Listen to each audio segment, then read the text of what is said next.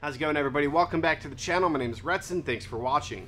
I'm in the studio today teaching you guys how to upgrade your 350 to a 455 balanced regulator on your Kirby BandMask. We're going to start by removing the bend tube assembly. We're going to start at the side block end. Once the nut's completely unthreaded, we can go ahead and slide it down the tube. Next, we're going to grab our 2 wrenches and loosen the other side of the bend tube assembly. Once that's done, go ahead and unthread the large nut and then remove the bend tube assembly.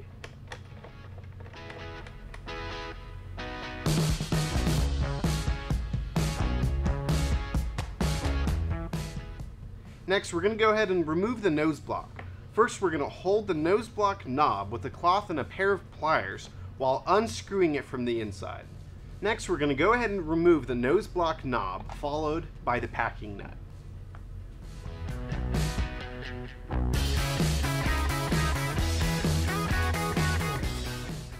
With the packing nut removed, go ahead and remove the 2 O-rings at the end of the shaft. Once those are removed, go ahead and pull the shaft out. Next, we're going to flip the BandMask over and start with the oral nasal mask. We're going to start by removing the microphone. We'll get that out of the way. And after that, you should be able to remove the mask very easily. After that's done, we're going to go ahead and flip the BandMask over again and then remove the screw securing the whiskers to the faceport.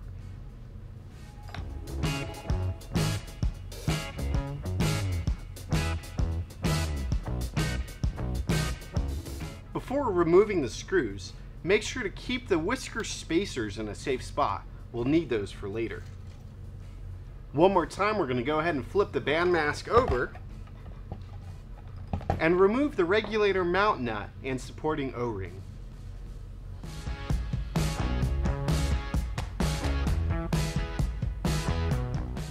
Now we should be able to remove the regulator from the BandMask with ease. Next, grab our 455 regulator and make sure to align the mounting tube into the mounting hole on the BandMask.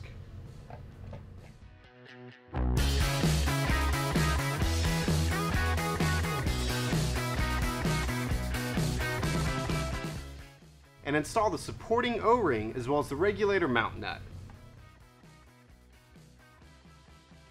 Next, we're going to go ahead and install our bend tube assembly into the regulator as well as the side block.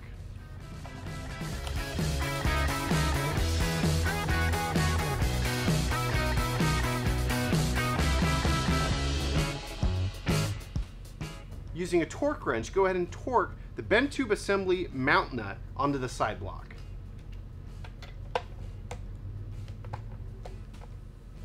Once that's done, we're going to torque the larger mount nut on the bend tube assembly to lock it in place. Now we're going to use 2 wrenches, a normal wrench and a torque wrench. The torque wrench is going to go on the jam nut with the regular one on the large mount nut on the bend tube. Next, we're going to flip the mask over and torque the regulator mount nut.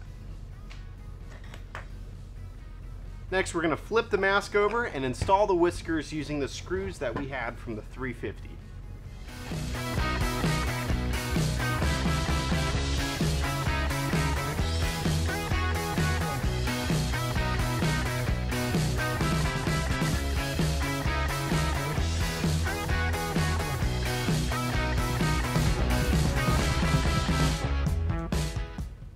After the screws are torqued, go ahead and flip the mask over, install the oral nasal mask, and then the microphone.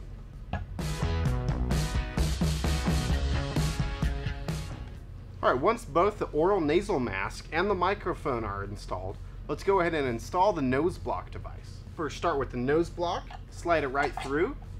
Next, we're going to lightly lubricate these 2 O-rings.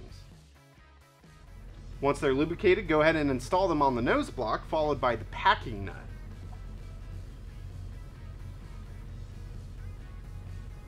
After installing the packing nut, we're going to install the nose block knob, followed by tightening it with a cloth and a pair of pliers.